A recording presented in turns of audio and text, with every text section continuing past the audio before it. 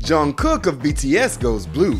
We got new music from Drake, and Billie Eilish gets candid about her voice. It's Tetris, and these are your top stories for Wednesday, February 24th.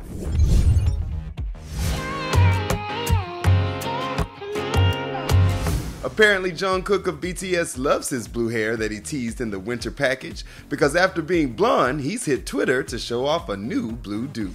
The self-shot shows complete blue locks, and the caption translates to self-dying. Good job, Cookie. I don't know if what we have is love, but it's on my mind. New Drake, and we can thank Drakeo The Ruler.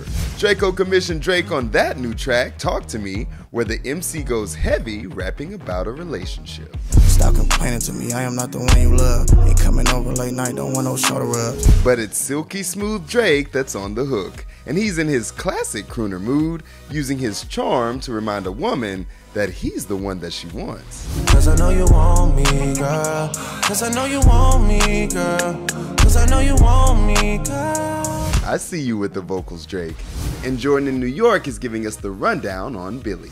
The year 2020 didn't pan out how Billie Eilish or anyone else had planned, but 2021 is looking up.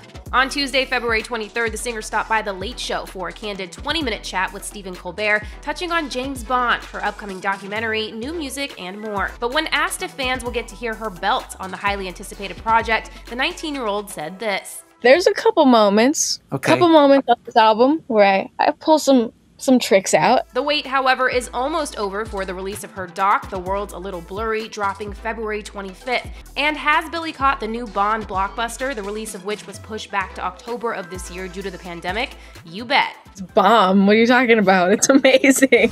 That's gonna do it for today. Running it down for you always, I'm Tetris Kelly for Billboard News.